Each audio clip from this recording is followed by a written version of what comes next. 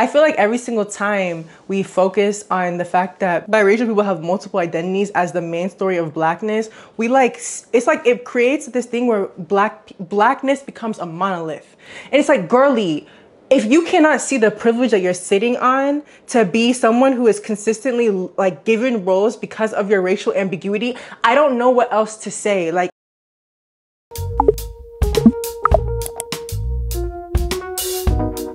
sometimes it don't make no sense. Does it really have to?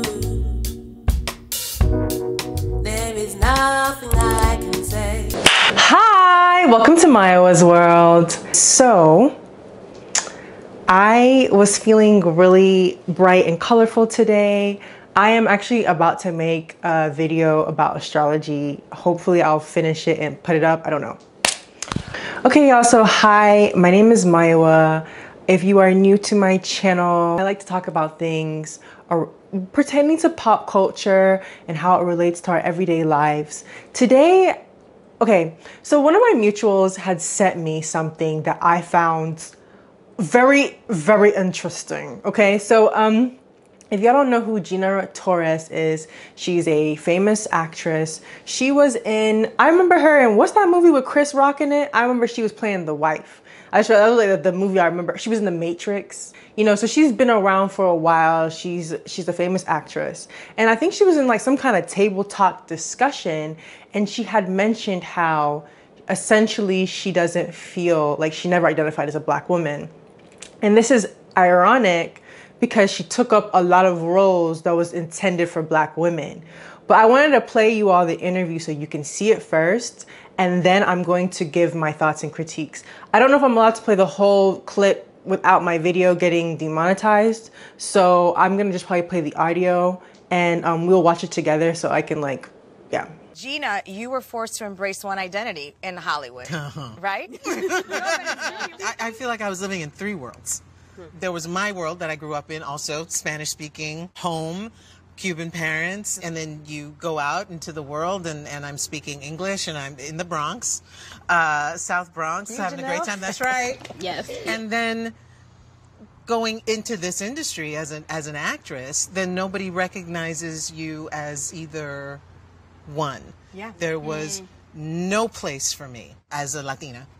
And then as a black woman, I didn't identify as a black woman because for me it was cultural. Right. Because of course I present black, I am a black woman, I am also Cuban. When you're here in the United States and they ask you to be in a box and you don't fit into the box, culturally it was different. It was not one that I identified with. But to work, to survive, it was something that I had to learn, to then learn to be whatever black was, and then feel like I was alienating that other part of myself, that Latina self. It just kind of became a Jedi mind trick to keep myself from just being sad all the time about not being. Okay, so let me, because I already know, like, but let me put this out there, okay? I am not critiquing her acting skills. I'm not critiquing the way she looks. I'm not critiquing, because y'all are gonna be like, she's not a bad person. Like I'm not. I'm asking us to have discourse. I'm asking us to like think critically and try to envision what this does to people who are monoracially black, and then particularly people who are dark skinned, because I feel like what she said is really offensive to all the African American women who auditioned for roles that they were hoping to get, and it was given to someone who actually doesn't identify as black, but she definitely was going to those castings that was saying she was black. Like I feel like if she wanted to feel and experience life as a biracial person, then she could, I don't know, maybe just audition for all the roles that are for biracial. If she like really was so pressed about being black and didn't like it, I feel like she didn't like, who was forcing you? And something I found really interesting that she said, and I want to speak to, is when she said, like, when I came to America and there's like all these boxes. So if you're new to my channel, I've lived in a lot of different countries. I've lived in England, I've lived in Germany, I've lived in Nigeria, I grew up here in Atlanta, and I've just traveled a lot. And something that I find really interesting about like discourse globally is this impression that like Americans put you in boxes, like more boxes than like in other places. And I feel like when they say that, they mean it particularly around race. So I feel like really what they're saying is like when you're in America, because you're black, people see you in a certain way. And I feel like that's really insulting, because I feel like as someone who grew up here in America, I feel like African American people created the language that most of us in foreign countries use to help explain our identities. African American thought is the reason that a lot of us are able to make sense of things going on in the world. Like when I was living in Germany, people were talking so much about intersectionality, which was coined by Kimberly Crenshaw, an African American woman, who helped put all these complex thoughts into something that we can say and we can reference. So when people say, oh, in America, I was put in a box. Like, I wonder what that really means. And I think what she means is that as a biracial person, she feels like she has to pick between her black side and her white side, which, to be honest, at this point, I really have a violin. Because if I hear this rhetoric, it's like every movie, every interview, I'm so tired of the like picking between the two frustrations always being at the forefront of Black discourse. And this is why it's so important to specify and to be honest about your situation, because if you are biracial, you actually have two sides. And I'm not downplaying the complexities that come with it, but as a Black person who only looks Black in every country, I of course have things that I struggle with, but it's not going to be about what my race is. And I feel like the biracial complex of like being two things or being multiple things becomes the center focus of like the hardest struggle of Blackness, when Blackness is actually just being only Black. It's just being only Black, you guys. So, okay, so Gina Torres is an Afro-Latina. Something that I've noticed, I am not an Afro-Latina. I am a Nigerian person, grew up, raised in America, right? So I'm socialized in an African-American perspective, okay? But something that I've noticed within Afro-Latina discourse is, okay, if you go online and you pull up like famous Afro-Latinas, let's just do it together. If you go online and you Google famous Afro-Latinas, the people that come up is Zoe Saldana, Rosario Dawson, Lala Anthony, Cardi B, Rosie Perez. Like, I feel like the people who you see when you think of Afro-Latina are literally people who look biracial, mixed race, are very, very light.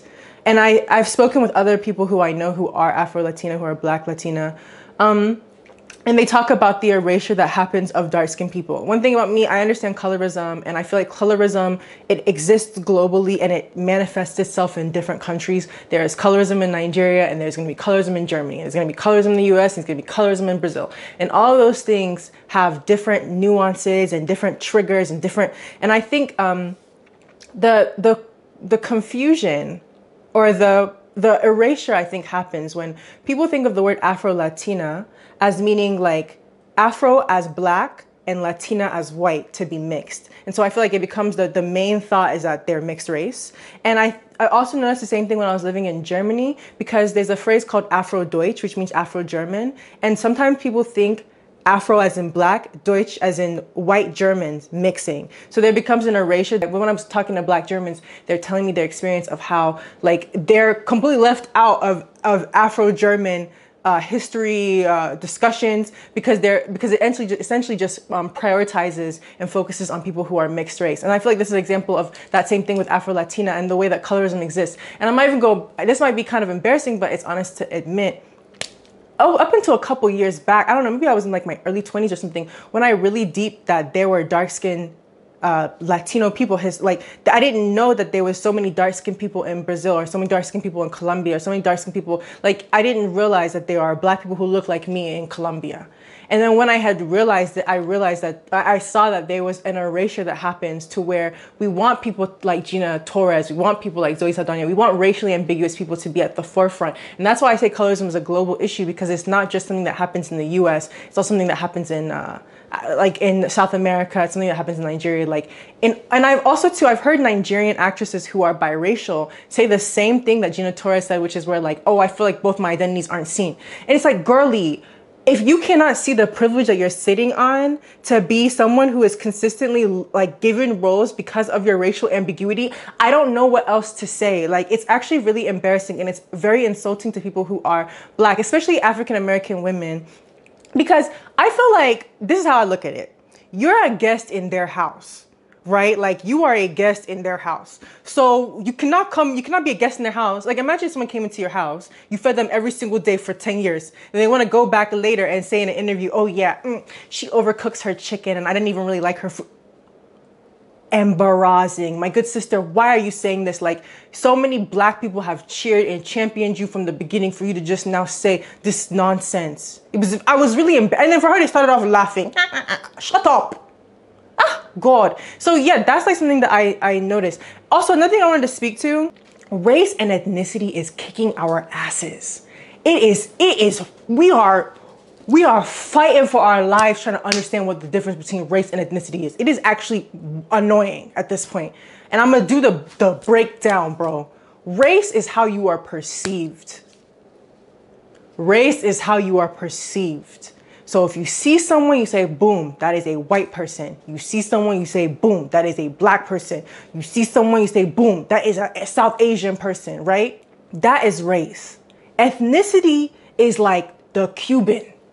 Ethnicity is Hispanic. You cannot be racially Hispanic. You can be a white Hispanic. You can be a Black Hispanic. You can be, you know what I'm saying? But saying, oh, I'm to be Cuban, like Cuban what, girl? There's Black Cubans. Like when you say, oh, I'm Cuban, Cuban what? Black or white? You know what I'm saying? Like give me the details. You can even say I'm racially, like a racially ambiguous Cuban, like whatever, bro. But like when y'all say like, it's like, I don't know. And I think maybe too, because I've lived in countries where Blacks are not the minorities. And what ends up happening is like their voice becomes so small, because obviously with the hierarchy of stuff, you know, white voices is going to be heard, and then biracial identity is going to be heard. And then all the Black people, like when people say like, I know so many like Black Austrian people, no one's even thinking that Black people looking like me would be in Austria, or like in Hungary. When I went to Hungary, like nobody ever thinks. So when you say, oh, they're Hungarian what? Black Hungarian, white like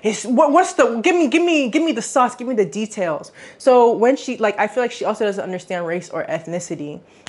And I just, yeah, like I said, it's a slap in the face.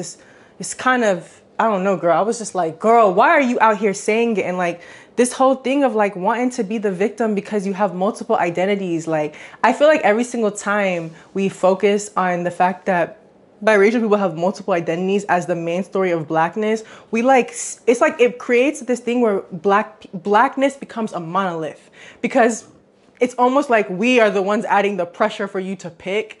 I don't know. Sometimes I feel like people kind of portray African American discourse on race as bullying, and as someone who, I don't know, I just feel like African American discourse is liberating for me, and it's like globally liberating. Like, y'all don't put some respect on the name. Like, y'all can't be acting like you're not. A lot of the things, a lot of the realizations you have doesn't come from African American culture. So, you know what I'm saying? And another thing I wanted to mention. Sorry, last thing. There are so many dark-skinned Afro Latinas that we like don't even know.